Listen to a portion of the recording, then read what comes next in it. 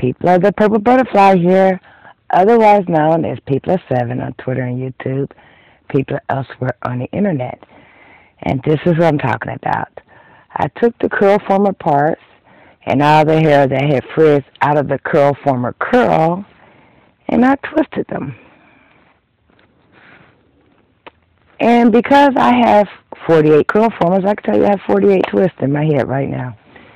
But more importantly, I could tell you, because I noticed when I took the curl formers out in the morning that I had a slight frizziness on the end.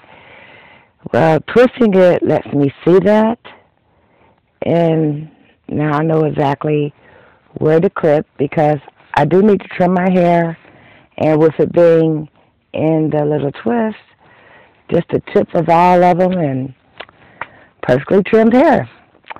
So next time you have curl former parts and the curl former curls are gone away, but you don't want to put curl formers back in, exercise your options.